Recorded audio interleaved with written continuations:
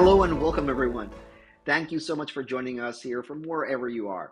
My name is Ronnie Rios. I'm a product manager here at Claris, and I'm really excited to be your host for today's webinar on AI integrations in FileMaker solutions.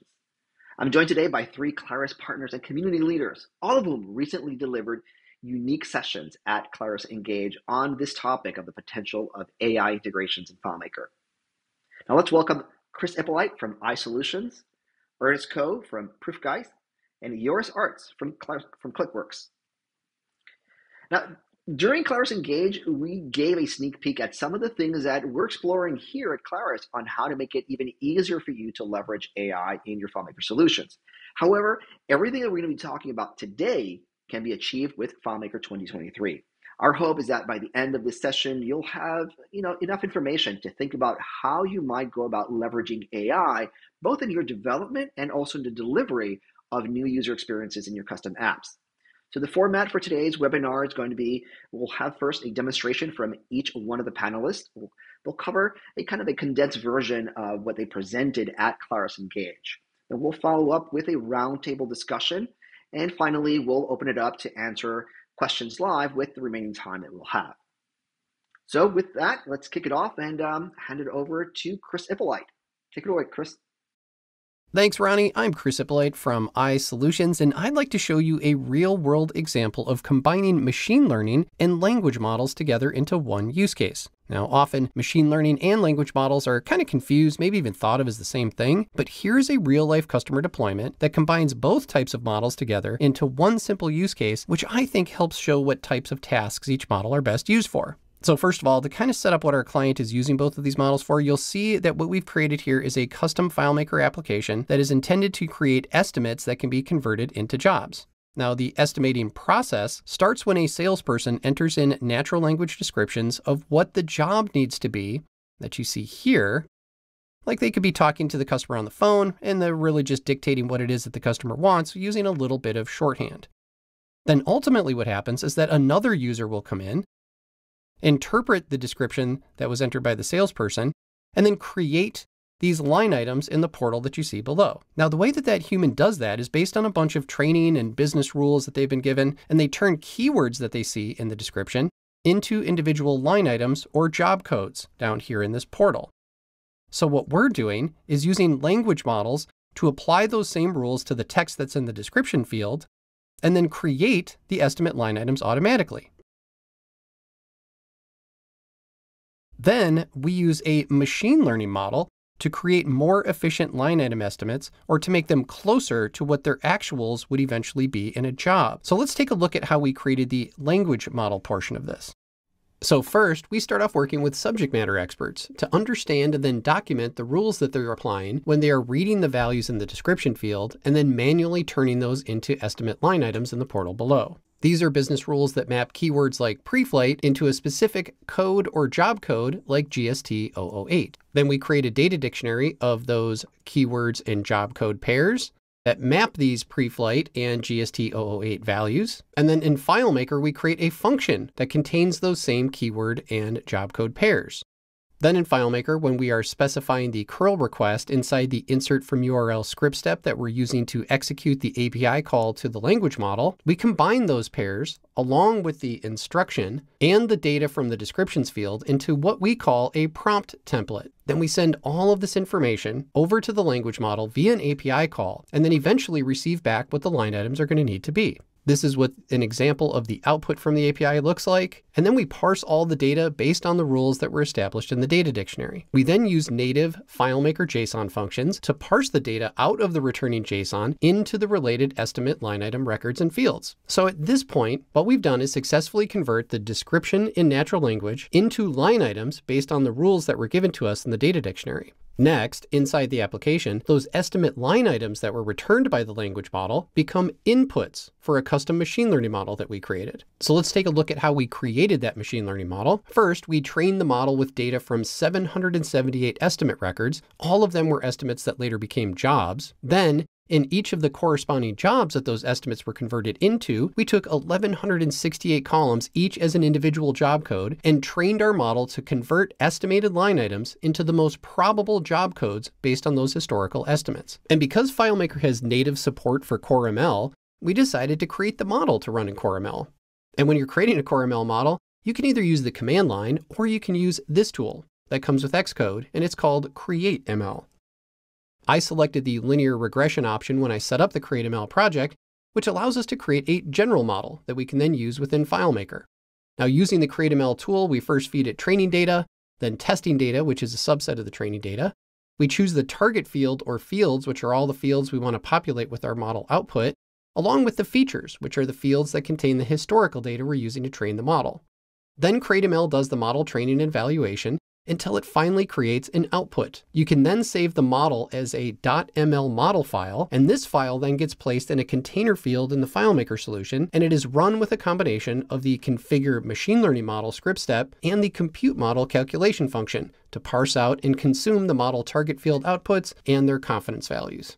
And when you put all of these things together, you can create a new job, enter in the natural language description, and then the language model will convert that into line items automatically. The user will then add some quantities, and now the machine learning model evaluates those line items and quantities and says, no, actually, these are going to be the line items and quantities that will match the job more effectively, thus increasing the profitability of the project by simply inserting these two models into the process. And now I'll hand off to Ernest.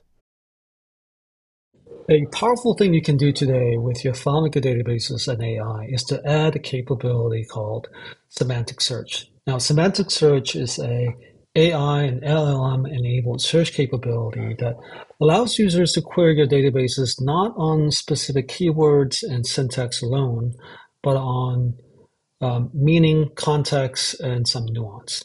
So I'm going to give you a quick demo of what this looks like. Autoflix is a FileMaker app, a native FileMaker app that has a built-in AI system designed to let us do some pretty cool things with a movie database. So in my movie database, I have about 45,000 records consisting of all different types of movies and metadata about those movies, as well as description and other interesting details like ratings and release dates and whatnot that are stored in here. So let's see what I can do with our little AI assistant. Let's start with some basic questions. Hi, who are you?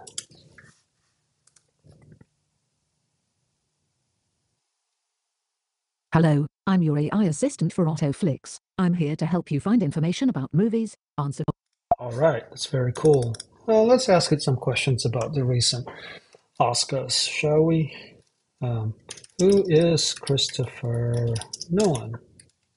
Let's see what it knows about him.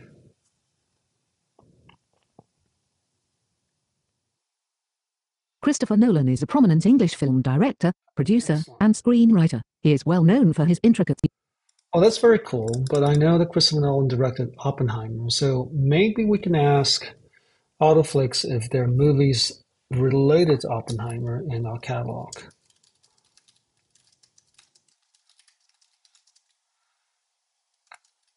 I'd say related about Oppenheimer. How's that?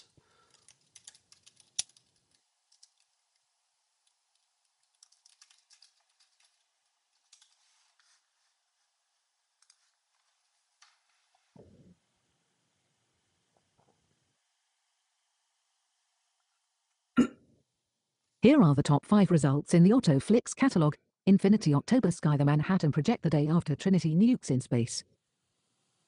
No, that's very interesting. So let's take a look at the results. Richard Feynman.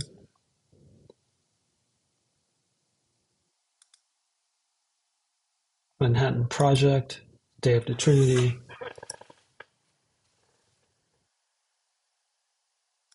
Nukes in space.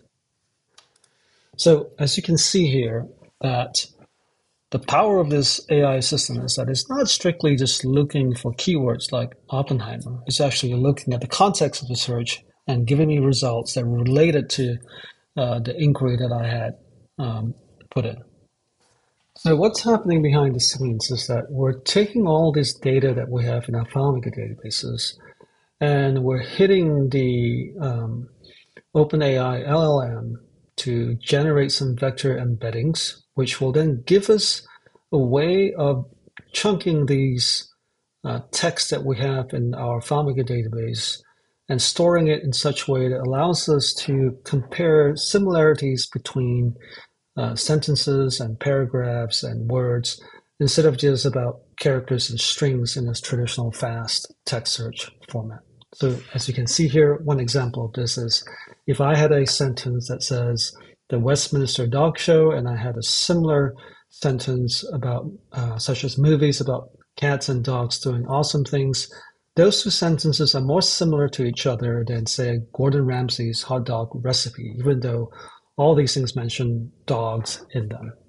So that's the quick, really high level preview of what you can do with semantic search and a quick primer on what's going on. Thank you. Two examples of what I call smart apps. First one is a demo file, business card reader, and the second one is a project we are doing with a client, a benchmarking tool. The business card scanner is available for free on our website, clickworks.eu, and we use FileMaker Go with a built-in live text feature to capture text from a business card. We send that text to a large language model, in this case ChatGPT 3.5, and it parses the information on the business card. And it does a pretty good job in recognizing first names, last names, address information, and so on. Let me show you. Here we go.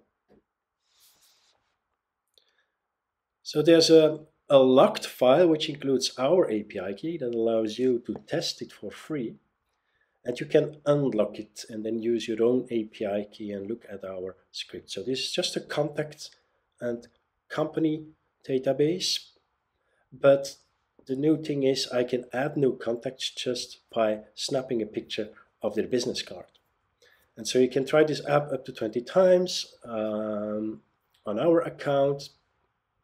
So I'm going to hit the scan button and use the trial API key to scan a business card. Here we go. I have a business card here. And so this is built-in iOS functionality. So taking a picture and then using live text. And so this is the result from the AI. It has parsed out first name, last name, even in Dutch. This works great. And it has split company and contact information. So it retrieves address, postal code, and so on, and contact information like email, telephone, etc. So this saves me a lot of time. If I'm on a conference, I receive business cards, I can just scan them instead of manually typing them.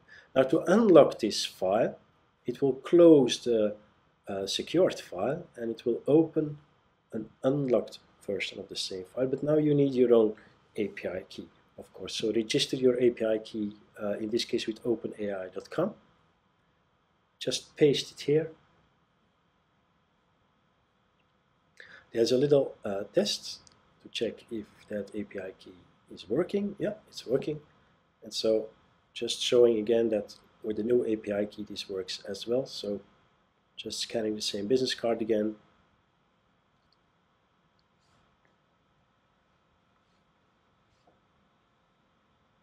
And there we go. So this little app is available for free on our website, and you can just see how we build it and what scripts we used, etc.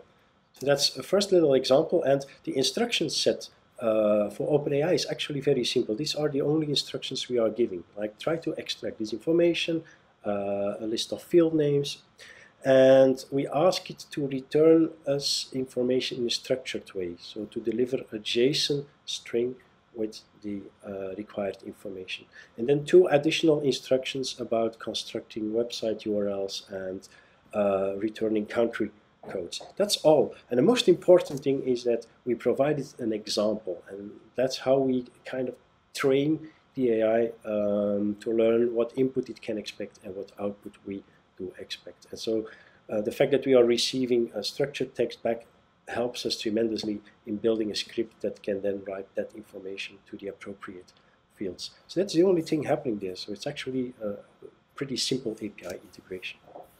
Now, the second example I have is a real-world use case scenario. We are working with a client that's active in the financial industry, and they do what they call benchmarking. And without going too deep into it, from what I understand is they extract a list of companies for a benchmarking assignment. That's typically a list of like 100 companies in each benchmark. These are already selected based on financial criteria. And now they need to reduce that set further to a representative sample set of companies from for about 20-30 companies. And that further elimination is based on a list of questions. And they typically hire a team of researchers that browse the websites of those companies and answer those questions.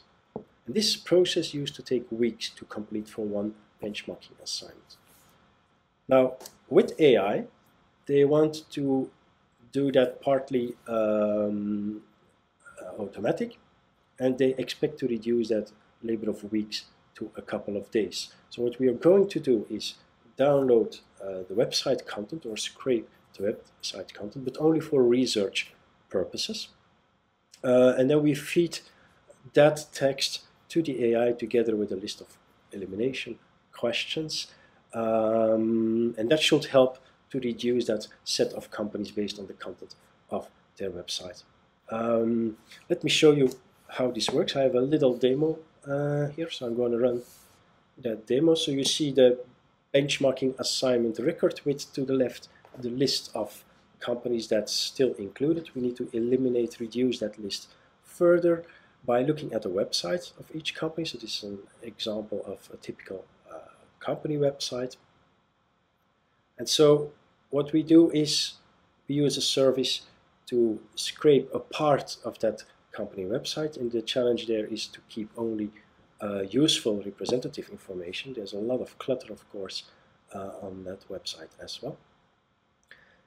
Once we have that content, we can use AI to ask questions and to deliver us answers with a certain degree of certainty, and this will help us to reduce that company list to only a list of sample companies that are representative for what we are looking for. So let me run one of those questions now live. I'm going to hit the process next question button. This is now really happening. So we're transferring website content, and in a couple of seconds we get the answer to this particular question back. With a certain level of certainty, it can conclude that this company delivers what we are looking for. So that's basically the application we are building. We are still in the exploration testing phase, but so far it looks very, very promising. So these two examples, that's what I had in terms of real-world AI use cases. Thank you very much.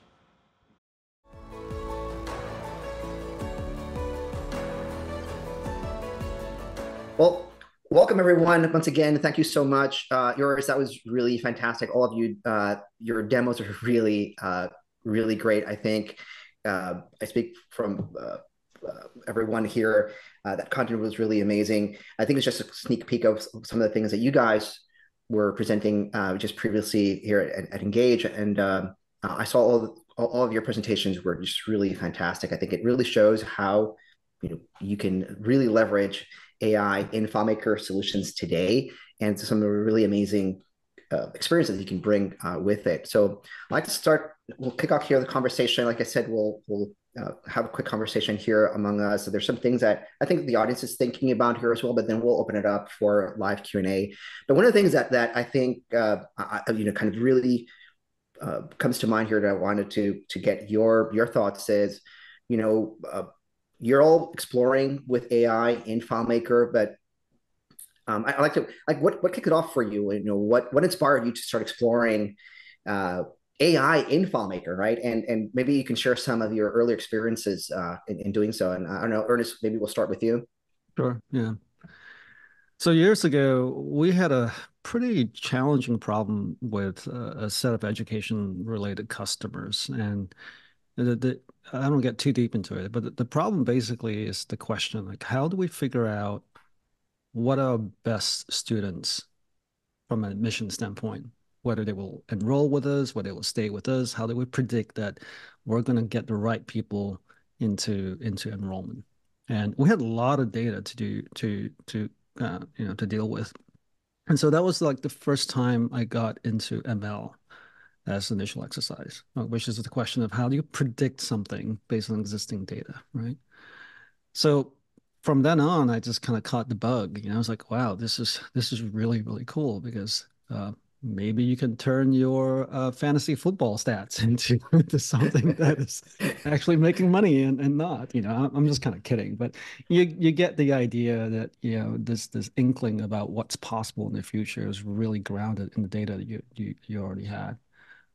Yeah, so that's how I got started. Cris, I think fantasy football sounds a little Yeah, maybe around your alley. Would you thanks tell us for a little bit about you? that was a great pass, Ernest. Yeah, Nice. actually, yeah, for me it was a hobby. I was trying to make FileMaker help me beat my friends and family at fantasy football, and I found out that I couldn't do some fundamental things. Ultimately, what I was trying to do was do some ridge regression, and we can't do that natively in FileMaker. And so through those explorations, I found machine learning and ended up really using that as a way to understand models, which I think is a great way for anybody to learn something. Just start with a hobby, something that you're close to and that you have an intimate relationship with. And after working with creating ML models, I realized, wow, this goes way beyond the hobby. This could be amazing for business. And so started building custom models, custom ML models. Then I realized you don't have to build custom models for everything. There's some pre-trained models, which are out in the cloud, and you can connect to them through APIs. And while I was connecting to some of those pre-trained models that did stuff like, summarization, sentiment analysis, keyword extraction, all the greatest hits, I then found another model that you could connect to through APIs, which did all of that stuff. And that was OpenAI's GPT-3. And not only could it do all that stuff, but amazing stuff that can do so much more. So that, of course, brings us to today, right? It's fantastic. Yours, I know you guys. I remember some of your early works, but I don't know if that was some of the others. What about you? What about Yes, my first experience was with image recognition. We had a client and a casting agency, and he needed to do queries on images like find girls with freckles, for instance, or bearded guys with tattoos. And he spent a lot of time tagging his images. So after a photo shoot, tagging his images. And I discovered the Clarify pre-trained model at the time, 2017, which had an excellent and very easy to use API. And so I managed to handle that image tagging automatically, and I demoed it also at some conferences at that time. Excellent. Yeah, I remember that. That was really compelling. Kind of very very early stages, right, when you're using machine learning models in FileMaker. Let's say with you here, there's obviously I think all of us agree that there are definitely some challenges when trying to bring AI into any platform, right? So in FileMaker is no exception. I'd like to hear what do you think are some of the challenges that you see in some of the kind of the considerations maybe in bringing AI into your own solutions, and maybe tell us a little bit how you might be addressing them. If I may, yeah, please. It's very simple to integrate in FileMaker. Actually, it's simple API calls. If you're talking OpenAI, like Cris just did, the hardest thing for me was to learn that ChatGPT is not Google, and probabilistic versus deterministic. And that's what I see around me also, people having wrong assumptions about AI being able to provide all answers where it can be very wrong and can start hallucinating that. So that's a challenge, tweaking the prompts and so-called prompt engineering. Yeah. Cris, I see you're nodding yours. Yeah, I think that's a really important point. I'd go so far as to say if you're trying to use these models as question answer machines and you're relying on them for their truth, then you're just kind of doing it wrong. You can provide the answers to your questions when you're making these API calls, and that should really be what businesses are concentrating on doing, because yeah, they don't get everything right. There's hallucinations, but none of those should be reasons to not be experimenting with these tools. Frankly, 0% of our deployments for our clients have to do with answering questions. So I think that's an excellent point that people should really be concentrating on. Yeah, I think Ernest. for me, the hardest roadblock or challenge in getting started or really feeling like you're getting traction with this is frankly just access to data, and the mechanics of preparing it and getting it right, and the trial and error that it takes to get it into the right place, and the machinery, so to speak, that you need in the background to support all that stuff. So if you do this in Python and any other sort of standard ML or machine AI toolkits, I mean, there's a lot of extracting and parsing and building little in-memory databases and stuff like that, or using other databases too. So you're basically building a set of tools to allow you to get to your question, and then before you get to your answer, right? So if you don't have those skills or that internal capacity, it just seems like you have all these little things that get in the way before you can actually be fluent, right? Now, the cool thing about FileMaker is that you get all those things in one box, right? I mean, Exactly. and that's been very cool, right? So you can do a lot of things that it would be like, oh, I got to extract this, I got to dump this out of Python, I got to run this script, this parser, I got to use PyTorch and on and on and on and on and on. I think the last mile of that was, I think, what's changed in the last couple of years, which is just the APIs to models out there with Hugging Face and all that. That's really just been a game changer for FileMaker centric, AI and ML work. Because a lot of that can stay in FileMaker. You don't have to leave FileMaker to do that kind of work. Yeah. Totally agree. It's what Giuliano mentioned in the opening keynote of Claris Engage, that we are in a very good spot, actually, because we are already very close to the data. And as FileMaker developers, we are used to adapt our knowledge and do all the jobs, not only the database part, but also the programming part, and think along with the client. So we are in a very good spot for AI integration. I believe that. Yeah, I couldn't agree more on that. And I know a lot of the people here who are listening today are running their businesses, are using FileMaker to do so. So I hear from people all the time that they're wondering, well, what can I get out of AI? Let's bring in AI. So I hear people talking about AI, but what benefits can I see, right? What would be the benefits? What are the cost implications of me bringing AI? What's the potential ROI?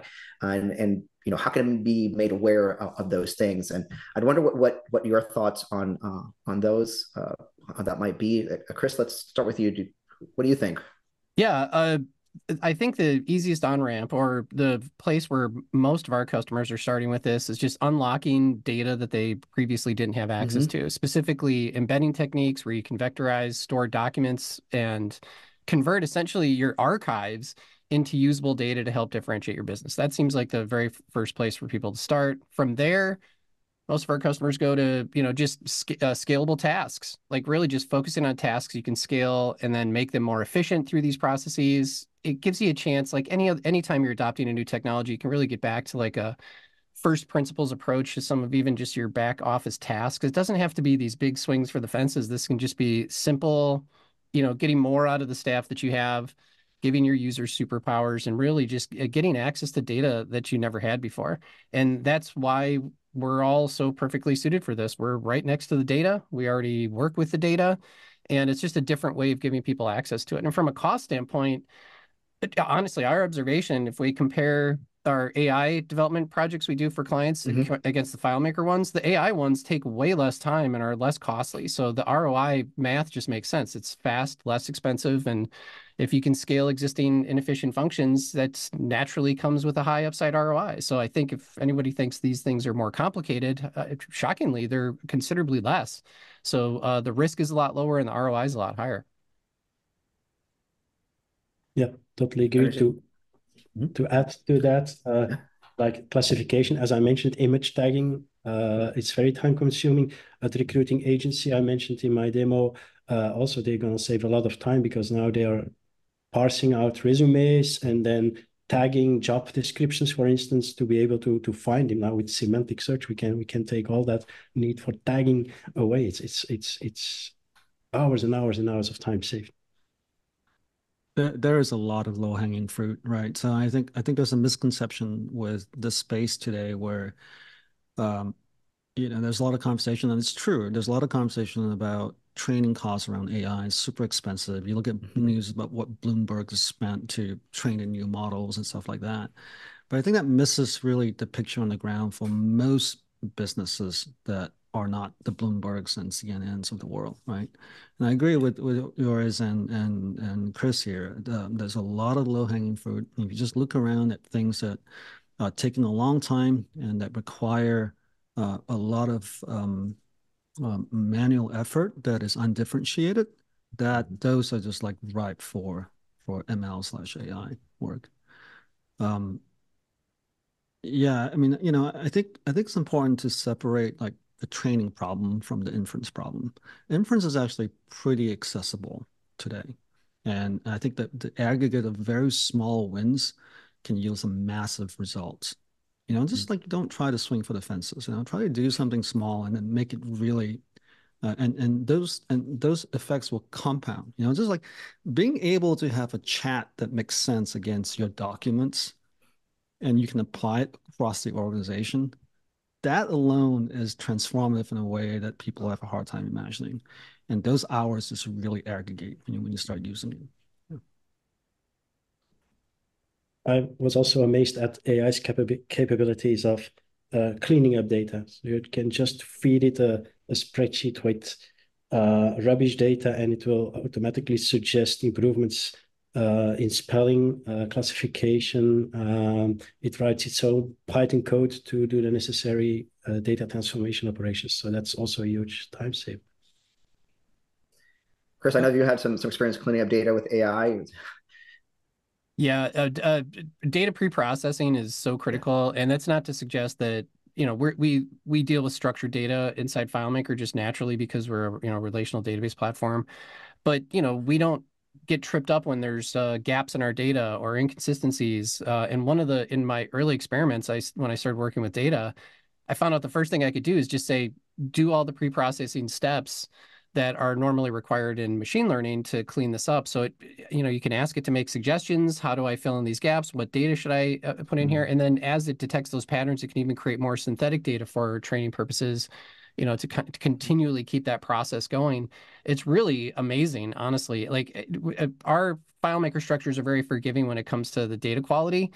But when it comes to modeling, you definitely need to have clean data, and AI is just the perfect tool to do that. I mean, you barely even have to know what it's doing, especially when you're doing these execution environments that have access to tool sets like the Python execution environments, for example, that have the data cleaning and processing built right into their processes.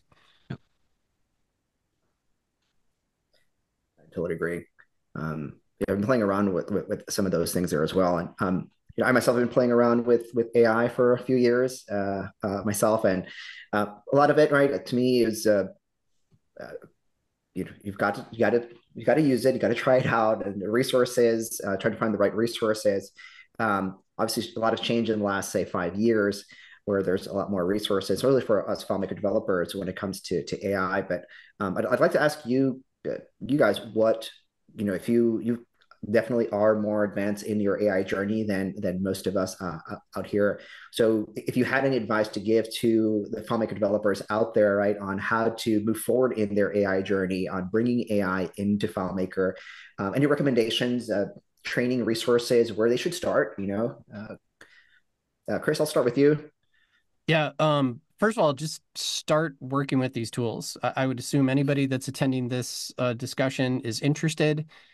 While I don't suggest using things like ChatGPT or Claude with your business data at work, you should use them for your own personal tasks. I don't think an hour goes by in my day where I'm not using one of those tools just for personal productivity purposes. I think soon we're going to start to see that type of thing being thrust upon us on our devices as our personal data is managed, and we have this real brand new relationship with personal assistants. So lean into that as that's coming very shortly. And really continue to sharpen your pencil on API skills. Honest to God, that's half the battle. If you've yet to embark on making API calls, like understanding things like insert from URL, how to create a curl request, or parsing JSON or native JSON tools within FileMaker, do that. Like, get used to that right now. But really just be curious and experiment and see what's possible to begin with. And then from there, the obvious use cases are going to start to fall into place for you. I see you nodding. Yeah, you know, I Very, totally agree. You're already in a very good place if you're using FileMaker. It's very easy, learn about API. Totally agree. My best advice would be if you're still hesitating whether a paid subscription, $20 a month or something for OpenAI or a similar engine is worth it. For me, it's one of the best $20 I ever spent. No doubt.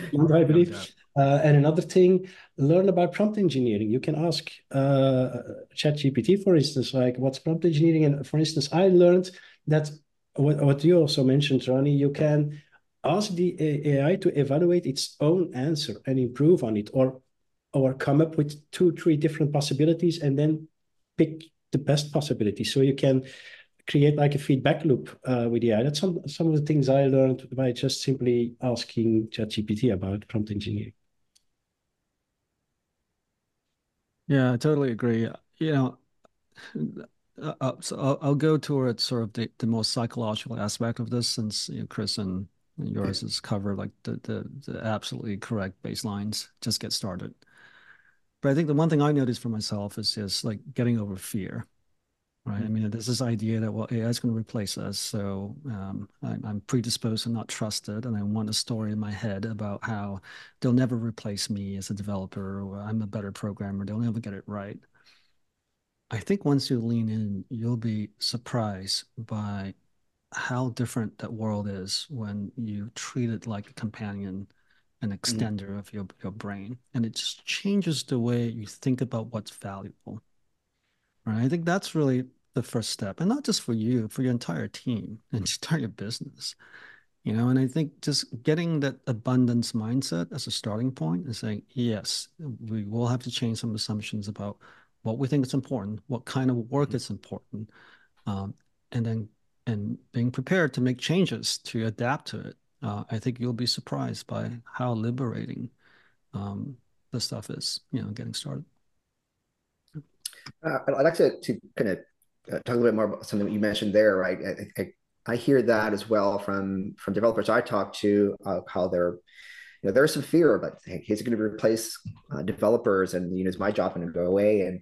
And my experience, however, I'd like to hear what you have to say. But my experience is there's still a lot of work to do. Like it's not magic. It doesn't just happen. It doesn't just spit out the right thing. There's a lot of pre-processing. There's a lot of data cleanup. There's a lot of stitching together. There's still a lot of coding to get everything right and to make sure everything aligns. And so, my personal opinion is that we still have a job for quite some time, even if our job description changes, right? If the things that we do might be a little bit different. But I'd like to hear your perspective. And Ernest, since you were talking about it, what do you think about it? I think it's an abundance mindset, but I think it's rooted in some truths, right? It's not just like wishful thinking that things are going to be just naturally expansive and therefore we don't have anything to worry about. And what I mean by that is this: if you're an artist today and your entire value proposition is predicated on how well you draw lines on paper, you're going to be in trouble, because there are lots of ways to do that better than you could ever do by yourself, right? So the value proposition artists brings to their craft is not the ability to necessarily draw lines. It's about conceptualizing, having an idea, differentiating a vision, executing on that, pulling all their knowledge and ideas from their experience into their art. And the execution part is not unimportant, but it's not the most important part of that work. And that seems obvious. Like we don't measure an artist by the paintbrushes they use or the colors that they buy from the store, right? So I think in programming land, it's sort of the same thing. For me, I think the way I'm thinking about this is like, yes, coding is important, programming is important, but it's not the most important thing we do, right? The most important thing we do is all the other things. It's the ideation, it's the design, it's the understanding of the business problem. It's pulling all that together and having the experience and domain knowledge to integrate both the experience and intersection of experience and models and signs and solutioning to really produce something. So we have to expand the definition of programming. The number of things you type on screen is not the most valuable thing, right? Generating is the least important aspect of what we do. It's not unimportant, but it's the least important aspect of what we do. So I think if we do that and we have a more expansive way of thinking about the value we bring to the world, then yeah, AI is not a threat. It's just an enhancer. There's one quote from Steve Jobs that comes to my mind, like a computer is a bicycle for the mind. And then AI is probably the rocket ship. I don't know, but the liberating aspect of it, that's what I like in Ernest's expression. That's how I feel it. One example, I found a stupid batch script on a server, 3 pages long. What does this script do? And normally I would spend like 1 hour of edge scratching, figuring out what this script is. And that's not something I like to do. And now I feed this to an AI and it tells me in 2 seconds, like, oh, this is just a backup schedule. And yeah, I knew I could remove it. So it helps me a lot in my day-to-day job and my team. So we are already working much faster than before. I think that if we really take a first principles approach to what it is that we all do, we're problem solvers, right? Claris put that moniker on us a couple DevCons ago. But if you really break that down, what our job really is to go from the moment that a client realizes that they have a problem, which we're not even in the room when that happens, right? So there's all these steps that happen between them going, ooh, we have to solve this whatever problem. They finally find Claris and a partner and whatever. By the time we get to it, grass has already grown under that problem. So the quicker that we can get to the solution from the moment, the quicker we can deliver a solution from the inception of when the problem was recognized is really what our true responsibility is. And what AI is going to allow us to do, not just from a developer tool enhancement, but the way that people have a relationship with their existing data, it's going to greatly enhance what our abilities to accomplish, what we're able to accomplish within a given day, for example, right? So, people aren't going away. It's just our expectations of what we're able to produce in a certain amount of time is going to greatly increase, and it's likely going to continue to do that exponentially. But that's great for our customers, because the ideal would be a customer has a problem, the thought bubble pops up, and all of a sudden the solution appears right in front of them. That seems a little space age at the moment, but the closer we can get to that by leveraging models on the data side and on the coding and programming side, the better it's going to be for our customers. At the end of the day, that's why we get up every morning. That's what our responsibility is here. So I think that's extremely hopeful. In some ways, this harkens back to the core promise of FileMaker, right? I mean, this is exactly how we all got into this. We picked a tool that takes away all the BS stuff that we had to do to make something work. I mean, I remember programming websites from in the early days in the late 90s, where you start with not just file new, you start with like literally file new blank, and you start typing, like a first Perl command into thing. And so in a lot of ways, we all come from a subject matter domain expertise kind of background. We have a problem in our heads, and we need a tool to let us just express the solution to that problem in as fast and quick and as natural a fashion as possible. And I just see this as an extension of it. I want to give enough time to answer some questions from the audience. But before we do, I have a little surprise for you. I thought we could not have a discussion about AI without giving AI the opportunity to ask a question here as well. So I went through the little process. I'm a huge proponent of open source and commercial models as well. And I believe in the aggregate or the average being more accurate than a single reading. So I took about 10 different models and I gave them enough information about this session, some background on each one of our panelists, and asked it literally, if you could ask this panel one question, what would it be? And so I took the answers of all of these models and then fed it back to them anonymized and asked them to choose one question. So I'm going to ask you the one question that all these models voted on and decided was the most intriguing, most interesting question to ask you all today. So, wow. Ready? All right. Brilliant. All right. So the question is, and I'll read it verbatim because they created it. So it's AI and machine learning technologies, like large language models, are rapidly evolving. As FileMaker developers, what excites you the most about the potential of integrating AI capabilities into custom apps over the next few years? What kind of powerful new features and functionality do you envision being able to build into FileMaker solutions by leveraging AI? And how do you see that empowering businesses and teams to work in smarter, more productive ways? Right. Joris, we'll start with you.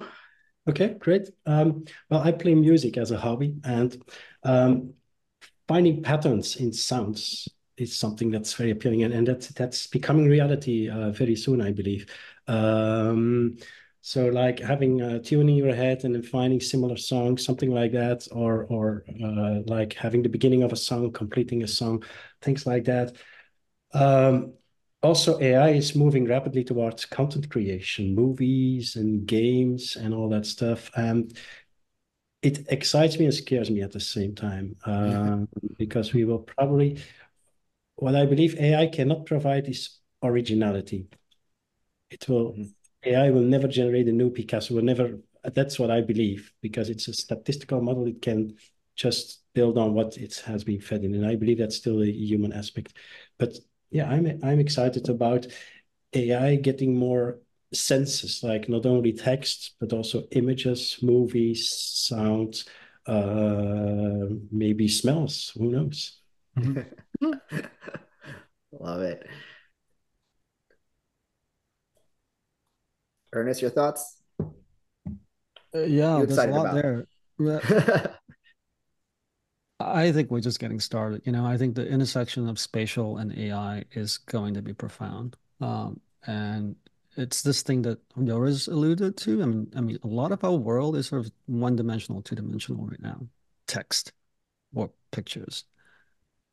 Once we get AI on devices on compute at small enough and cheap enough access level, and that will come. Your phone or your watch will have a full model, not just a large language model, but a multimodal, model that can understand the world in a way that is approximate to how we as humans can understand the world, or at least process the world, if not fully understand it. And then I think you can do things in our space that you can't even imagine today. Just like basic assumptions of what a application is just probably doesn't matter, right? It's like you're solving the problem not with an interface, you're solving a problem with something else, some fully spatial multimodal experience that we are just starting to explore. And that's what I'm excited about. Yeah, I mean, definitely the future. Well, first of all, it's impossible to predict the future of AI. So I'll just keep my answer limited to, let's just say, the rest of 2024.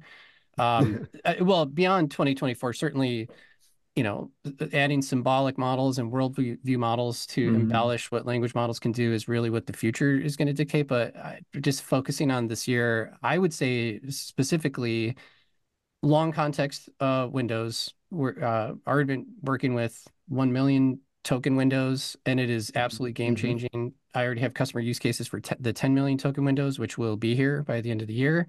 That is a pretty significant paradigm shift in how we're collecting and sending data. Meaning like more isn't always better. It's still going to be about a data quality, but long context window is going to absolutely just like blow up like what we're already doing with businesses and AI right now. The other thing that exists and kind of popped up last year, but is going to continue to mature and take a more front burner approach is agents, where we move towards a less heuristic and more of a like a system two approach, with the proliferation of these agents and even model pairing and having multiple models involved. Those tools are already available to us today, but it's becoming more and more clear that more of what our customers are needing are involve those types of system 2 approaches. So that's what I think we'll see happen by the end of the year. And it's just crazy to think that, because those are radically different than this like zero shot type, heuristic relationship that we have with, or system 1 relationship that we have with the AI models right now. So can't wait. I mean, it's hard to keep up with, but it's exciting at the same time. So very much look forward to seeing what everybody in the community does with AI integrations, what customers start asking for. And gosh, we have a conversation like this a year from now, it's just going to seem like 10 years went by. Totally agree. All right. So with that, again, we'll give the audience an opportunity to ask questions to the panel. So we'll switch over here and fill out some of the questions that have been coming in. Questions, and Ernest, Joris, Cris, and I have been trying to field them as they've been coming in. For those that don't know me, I'm one of the product managers here at Claris, and I've had the privilege to work with Ronnie and team on some of our AI enhancements. So to kick us off, a couple of easy ones. Joris, there's quite a demand for your card reader demo. If you could post a link to that in the Q&A section, I think people would appreciate that. Second thing I wanted to call out, there was a lot of questions around sort of more details and depth in the demos that you saw from the group. All of their sessions, each one hosted a session at Engage this year. Those will be made available today. Beverly has actually, thank you Beverly, posted links to those videos. And at the end of this session, we'll have a QR code for our community that we'll link you to, and we'll make sure that those resources are there as well. Cool. I've got a couple of questions that I'll take, and then I've got a couple for each of you. First, there was one around, is there plans on us integrating directly with OpenAI natively? And I want to address that question from a sort of philosophically how we're thinking about this. So we're not making any plans to tie to any third-party provider model. And that's because we believe that, one, there's a lot of competition amongst these models, which is good for us. Every day there's a new announcement of how one model can do something better than another. And so giving you the flexibility and freedom to choose the model that works both best for the situation and your data security needs is important. So what you'll see from us is improvements on how to integrate with those models, but not necessarily things where we're tying directly to something like OpenAI. The last thing I'll say there is that, because it sort of touches on another question I was seeing about choosing the right model, and maybe to the group, if you have any thoughts to expand on this. Choosing the right model, what I've seen often happen is, you might start with something like OpenAI's models or Anthropic's models, just because they have such broad coverage to prove that, a specific need that you have is doable. But once you've sort of said, yeah, we've built our proof of concept, yes, it's doable, then you start thinking about what are my security needs, what are my cost needs, what are my performance needs, and that's where you start really narrowing down to some models that are much smaller, much more tuned to that specific use case. So that's yet another reason why tying to a specific model doesn't make sense for us. The panel, though, anything to add to that, or yeah? Yeah, I would say I think it's kind of a thought experiment. There are some workflows that might actually require multiple different models. Like, so for example, you could have some agents running in the back end that are generating code. And then when you encounter an error, you might want to pass that off to like a code model, like a, Llama code or a Copilot or something like that. So you might be pairing models in the background. So just kind of assuming that you just want to go to one source means you're really only connecting to one tool set. Like in my experience, when we go to Claude Opus API, it's better for summarization and next step type stuff than maybe GPT-4 is. So you should have the right model for the right job. And that requires understanding what the models do, which ones are better at others, which ones were trained for specific tasks. And then frankly, I think you mentioned something really important. Also being aware aware of open source models and their capabilities so that you can actually bring these models behind your wall and do those API calls securely without having to expose your business data in these business use cases. So in those cases, there are so many models, like literally weekly, we do these meetings here where we just do what's new in AI in a week. We should probably do it twice a week. But we go through the leaderboards. There are these leaderboards. You can go on Hugging Face and see all the different models, like the open source ones, closed models. There's a ton of different embeddings models. There's not just one embeddings model. So really making yourself aware of what's out there, which ones are better at certain tasks, will allow you to map those into the workflows appropriately. Beautiful. So sort of related to this, and I know, Ernest, you touched on cost a little bit during the presentation, but I saw a few questions around just, how do you anticipate the overall cost of the solutions that you've built? We saw some examples from you today. What was your sort of process for identifying, okay, yeah, maybe this is technically, but what considerations do I need to think about as I put this into scale? And obviously open source models is part of that, but for any one of you, they could speak to sort of how you calculate those costs up front. It depends on the models you're going to use and whether you're hosting them yourself, or if you're using obviously OpenAI or Anthropic or anything of the any of the hosted models that are out there, right?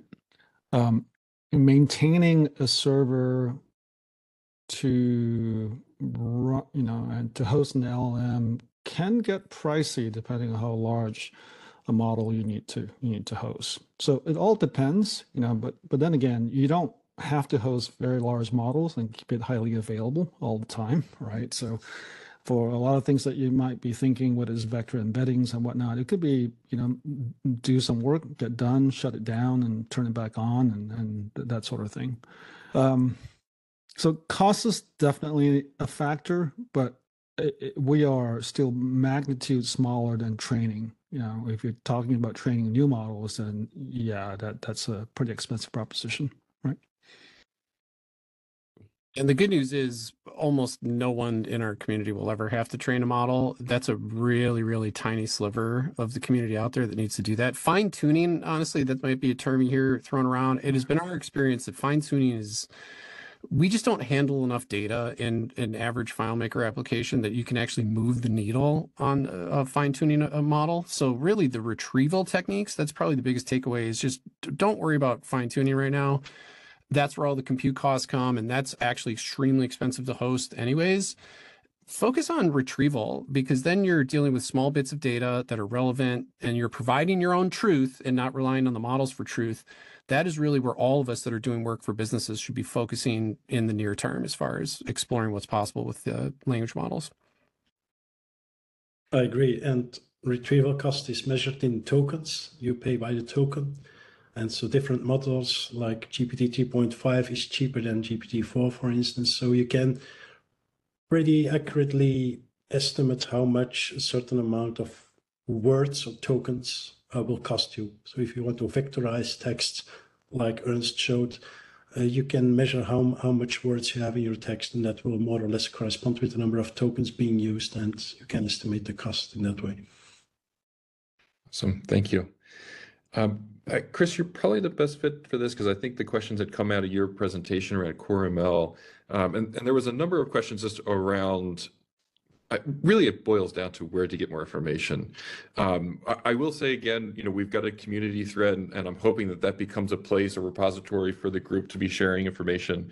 But in a couple of minutes, is there any direction that you can give folks that are looking to learn more in that area? On the Core ML, I did my best to try to put a YouTube link into chat, but on the Claris, I think I did at least, there's one of them on using the CreateML tool that I used in my demo to create image models. This goes back to actually Robert, you and I were talking about that demo that you did in Orlando on training image models, but there's also ways you can use that to create text-based models. That way that you can use the general option in the supported script steps within FileMaker. That's what I was using. So like regression-based models like the one I showed is a text, or referred to as a general model inside FileMaker script steps. I would strongly recommend getting to know them using images, because images are easy and it's fun to train on, and you can do image recognition and it's kind of cool and satisfying, and then move into data training of those models. And CreateML is a great tool for that, honestly. Because it outputs in a file that we store in a container field in FileMaker, and those .ml model files can be run within a FileMaker session. So I think that's why it's so close to us in the FileMaker world. Love it. Awesome, Cris. Thank you. And we're putting up now a QR code. I mentioned it earlier. This is where we have a dedicated section in the community to continue these AI discussions. Some of the questions that I was trying to field as the session was going on, I recommended people go there so we can pick up those conversations.